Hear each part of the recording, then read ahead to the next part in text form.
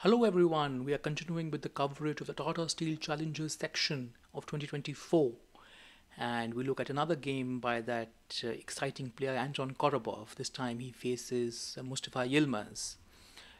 Korobov has the white pieces and he played d4, knight f6, c4, e6, knight f3 and d5, wherein the queen's gambit declined, knight c3 and b4.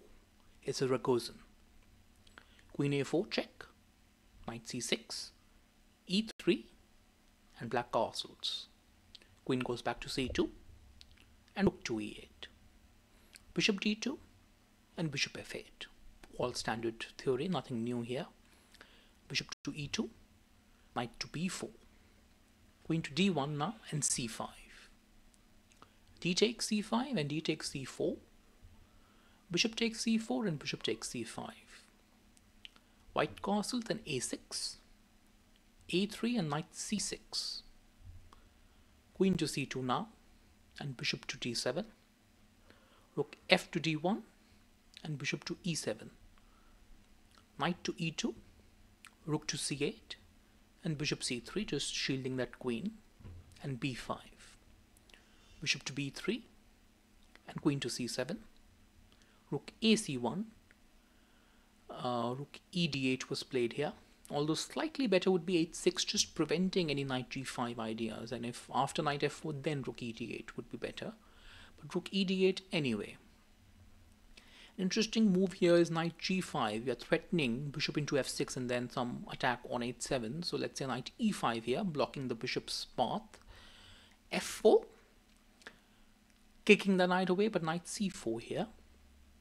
Bishop takes f6, bishop takes f6, and queen takes h7, so it looks dangerous actually. Black is not lost certainly, but it will require some precise play. And let's say bishop takes c4 here, that knight is threatening, and we isolate this pawn on c4, and knight d4. The rooks are quite central, on central files, the knights are well placed. We'll have to play something like king to e7 to create some counter attack with the rooks, but then queen h5, forcing g6 and then queen h4. White is slightly better in this line, so even let's say bishop a4, forcing the rook to move to let's say f1, and rook h8, the queen can come back. Maybe the knight comes to e4 later on, that's possible. But if the bishop were to have a capture, then we open some lines like bishop into g5, and we'll open up the f file for ourselves. White is slightly better, but anyway, rook e d8 was played and knight f4 was played afterwards. Queen b6, knight g5 now. Again, there was no h6 played. Knight to e5 and queen to b1. Because of course the rook was pinning the bishop on c3, and knight g6 here.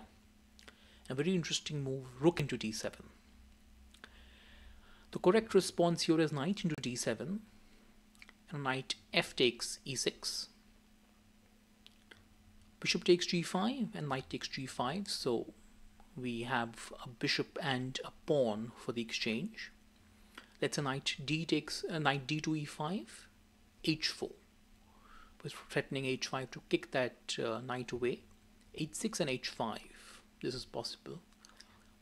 H takes g5 and h takes g6. Knight takes g6 and queen f5.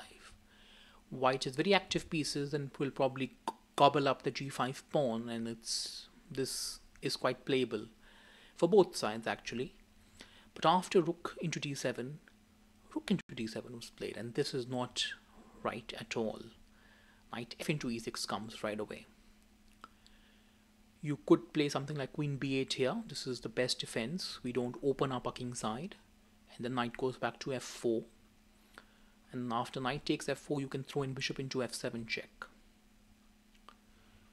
King h8 and e takes f4 and queen takes f4 and bishop e6, and white is certainly clearly better. But after knight into e6 you have f into e6, and then after bishop into e6 and king h8, first throw a knight f7 check. Essentially we're rerouting the knight now using this tempo we have. King g8 and knight t6 check, and from g5 the knight has come to d6.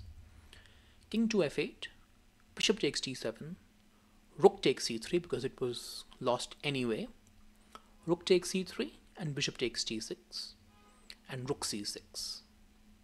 Bishop takes h2, might as well grab a pawn and weaken the king side, and king takes h2, and queen b8 check, f4 and knight d7. And if we look at the material, black has two knights for a pawn and a rook. Material seems even, but black's king is quite loose here, and that makes all the difference. So queen f5 check immediately, king to e8, defending that knight, queen e4 check. Even stronger was actually rook e6 check, forcing king d8 and then queen f7. And black has difficulties making moves. The pawns on g7 and h7 will be lost soon. So let's say queen b7 here, but rook d6. First, we can keep that mate threat alive, and then we can gobble the pawns later on. But anyway, queen e4 was played, king to f8, rook takes a6, queen to d8, rook to a8 now. Well, knight b8 saves the queen, but queen f5 check now. King to g8 and queen g5. Of course, if you capture the queen first, you'll lose the knight, so queen b6, but queen d5. And after king f8, simply queen d4 now. And we see that there really aren't any good squares for the queen to go. It was here that black resigned, because if, let's say, queen c7, defending that knight, you have rook a7. And we see that there are threats on g7, so you'll have to play something like knight c6, a counter-attack, but it's completely lost, because after rook takes c7 and knight takes d4, you can simply grab the knight back, and this endgame is completely winning. So we saw a small inaccuracy after the exchange sacrifice. We can go back to that point, in fact, that after rook into d7, a very interesting idea. It was important to capture not with the rook but with the knight, but this made all the difference, and Korobov went for it in a very nice attack and a very nice victory for Anton Korobov. Thank you all for watching. I'll see you soon with the next game.